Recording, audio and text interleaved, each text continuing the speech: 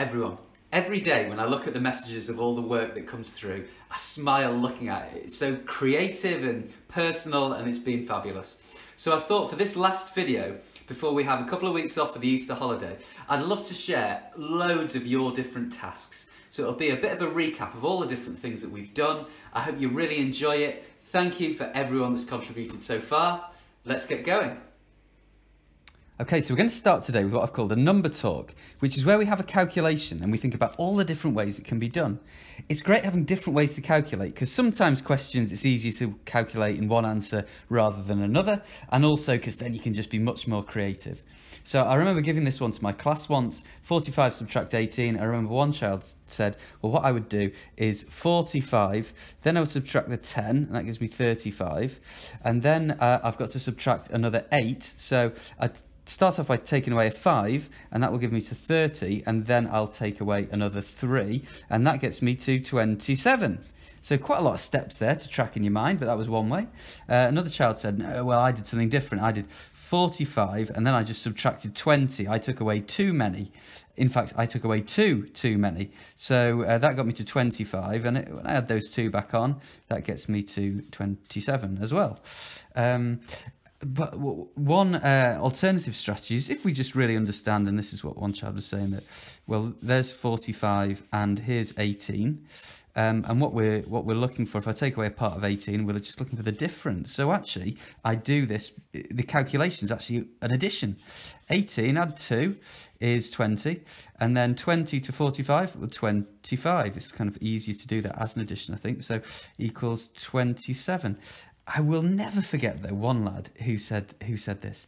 He said, well, 45, I noticed 45, I have got 5 lots of 9. And then I'm taking away 18, and 18 is 2 lots of 9. And so the difference between 5 lots of 9 and 2 lots of 9, well, that is 3 lots of 9, which is 27 as well, which again I just thought was brilliant. So what I want you to do is you're going to have a go, and we're going to try with 42 subtract 28. Pause the video there and think, how many different ways can you calculate the answer to 42 subtract 28? Have a go.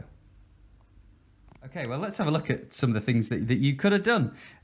So again, this one I find quite difficult, but if we're kind of doing it by subtracting the different parts, I could take away a part of 20, and that leaves me with 22. And then to subtract 8, I do that in 2 jumps. So I subtract the 2 to get me to 20, and then I subtract the 6, which gets me to 14. Now, another method that you could, again, look at is 42, and don't take away 28, but instead take away 30, which is 2 too many, so that gets you to 12, and then you just need to add on that 2, which was the amount extra that you subtracted, gets you to 14. A method that I didn't mention before, but we have looked at in the previous videos, is subtracting the same amount from both numbers. So I could make the 42 into a 39. I've just subtracted 3. So I'm going to subtract 25 instead of 28. That will give me the same answer as 42 subtract 28, which will be 14. As well, I could just think of the difference between 42 and 28. So 42 and 28, and when I'm looking for that difference, I generally do that by adding. So I'll just think, well, add the 2, that gets me to 30, and then add the 12, so that gets me to 14. And again, I have this wonderful strategy of multiplication. So you might have had to look for 42 and 28 and think, well, which times table could I use?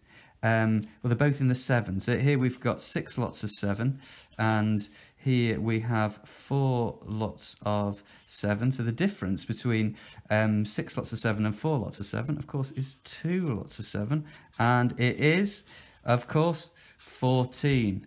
Lots of different strategies, lots of chance for creativity too. You've done so well over the last few days, understanding these different types of puzzles, see how lots of different maths questions are connected, and today we're going to really enjoy some of the questions that have been sent in.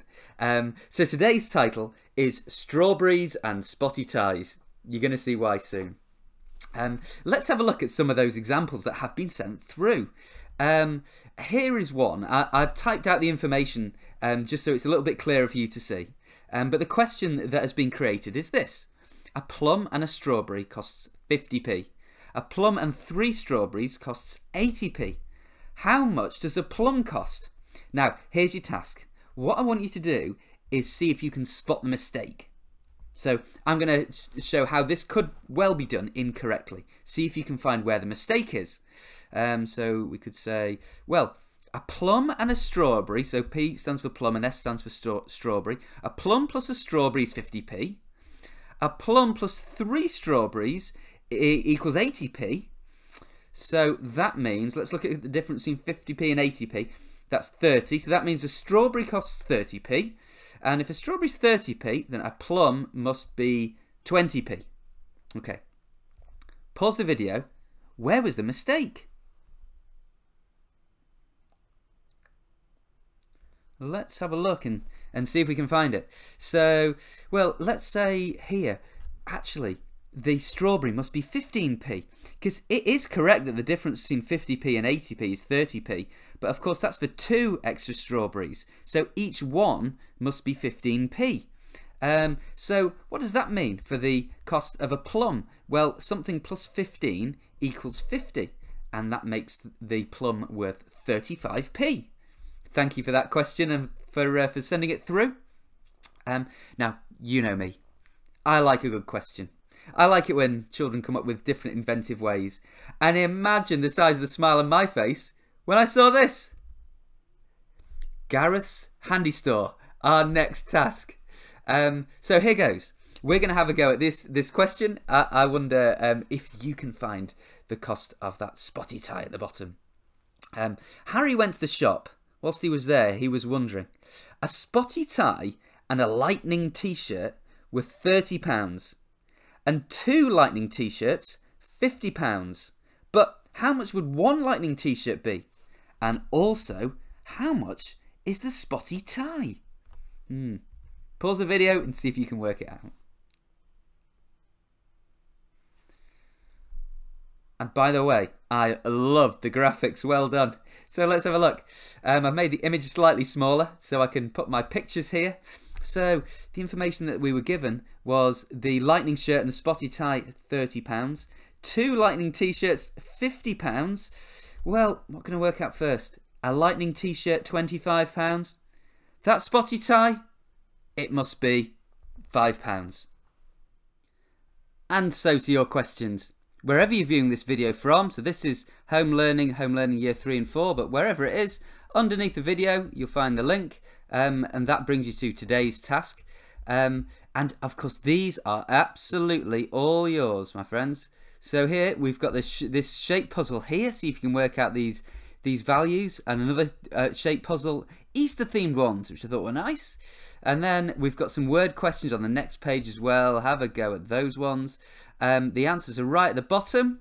Good luck, enjoy, choose a range of those challenges to have a go at. Now, I want to do everything I can to help parents and children at home during this time. So parents, this is for you. First of all, if you go to this tab, Training, there'll be another piece of information which will drop down here in the next few days, which will be about online training. And part of that will be some of the courses that I'm running, particularly for parents, to help them to support the children in maths. So keep an eye on that. That information will appear really soon. I'll write a blog about some of the things that I'll cover as well. So my blog is garethmetcalf.wordpress.com. There'll be a new article there. I've been a bit busy doing all these lessons at the moment, but when I get around to it, there'll be an article that will explain everything I'll do for parents, to support parents at this time. And then if you want to go onto the mailing list for parents with information just for parents, and have little games and things you can play with children, if you go to icmaths.com, all home lessons, there's a tab right at the bottom, if you haven't already, which says IC Maths information for parents mailing list. If you click on there and sign up, you'll get some emails every so often with some ideas and things that you can do at home. I hope you'll find that really, really useful. So this brings us to the end of our 10th video. It's just been amazing seeing all your responses, all the work that you've sent in over the last 10 days. It's been absolutely amazing. So thank you everyone that's done that. We're going to have a break over the Easter holidays, but I'm going to send out each week, there's going to be 2 videos that are going to be sent out of little games and fun little challenges that you can play at home. So look out for them, you'll really enjoy them. When we're back, I want to share this project with as many children as possible, so as many people can join in and have the amazing experiences that you've done. So please just tell anyone else that you know that might get involved about the project. That would be wonderful. If you give a thumbs up to any of your favourite videos, that really helps to share and to spread the message as well. That would be great. I'm going to be back sharing a video a day from the 20th of April, so have a look out for that, and I'll be back then. Catch up obviously on any videos that you've missed, and so long as the schools in the UK are closed, I'm going to be here posting a new video for lower key stage 2 and upper key stage 2 every day. That is my commitment to you. I'm really looking forward to it. Have a great couple of weeks, and I will see you on the 20th.